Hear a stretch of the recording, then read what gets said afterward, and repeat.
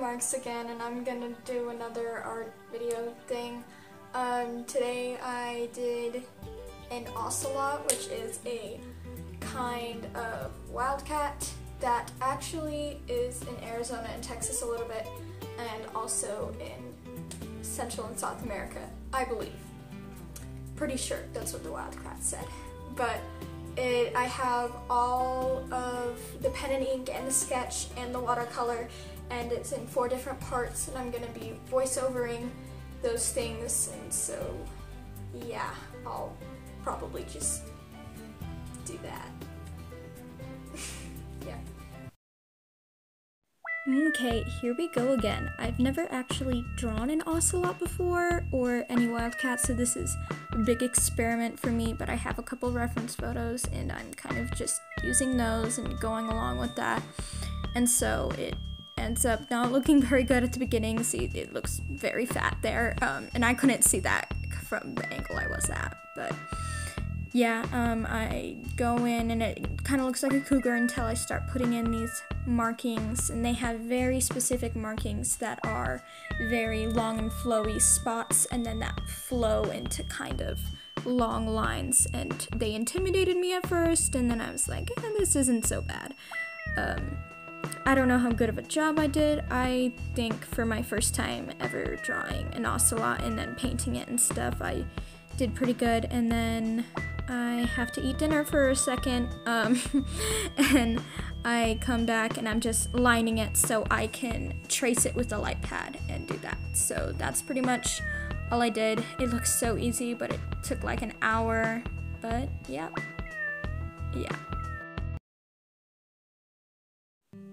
Okay, so this is the second part, and I had to take it out of the sketchbook to get it all right, and so that was kind of sad, but I use a light pad to trace onto watercolor paper because I don't actually like drawing on it because it's like my final draft, and so I'm just tracing that with a Sakura pen, I'm pretty sure, and this was actually going to be 3 parts. I was going to do, the sketch, the pen and ink, and then the watercolor, but it ended up taking so long to do those dark parts, and I had to draw that, that it ended up being 4 parts, because I don't like doing all of it at the same time, A, because it takes a long time and I get tired, and B, because in case I lose the footage, I still want to have something, and I experiment with brush pen and then end up going back to the pen and then go back to the brush pen because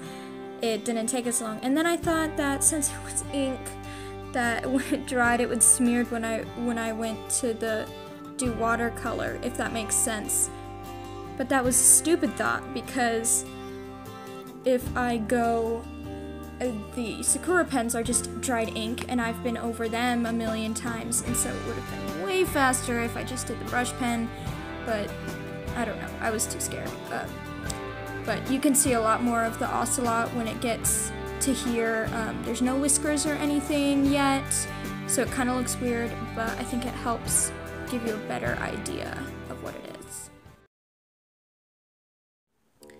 Okay, so this is all the dots, which is just using the pen and ink shading method of stippling, which is my preferred method because I don't do very good stuff with the rest of it, and I've mostly just practiced that, I guess. And so there's a lot of dots involved, and it took many hours, and enough to make me wonder, why on earth am I doing this? For a lot of the muscles on the legs, I was experimenting where the darks went and where the lights went, because I've only done a few things with that.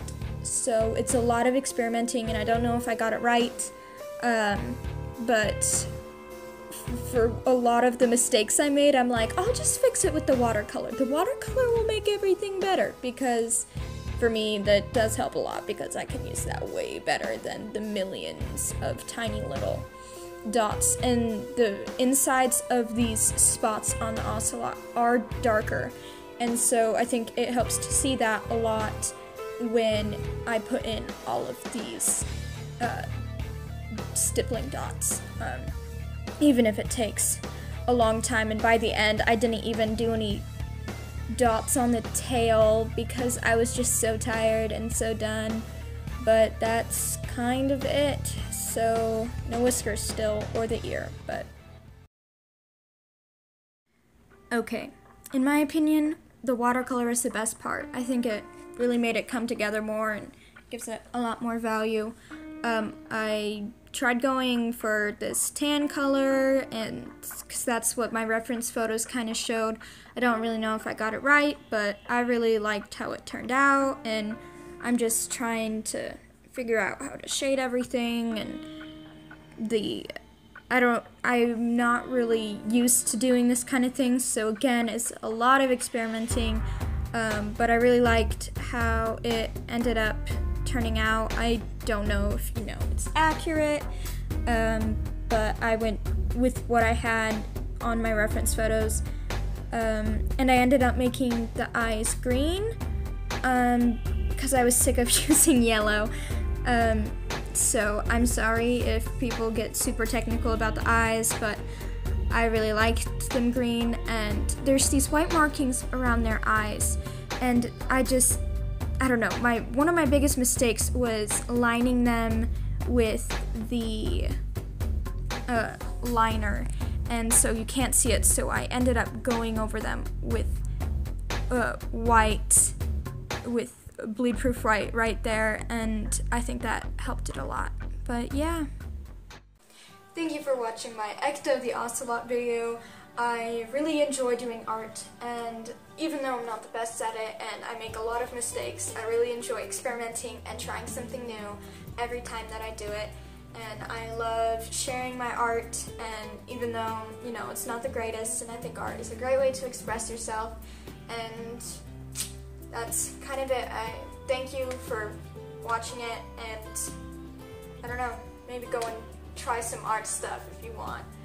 But yeah, I'm gonna go and do something else. I don't know what it is yet, but I'm gonna go and do something else, so bye.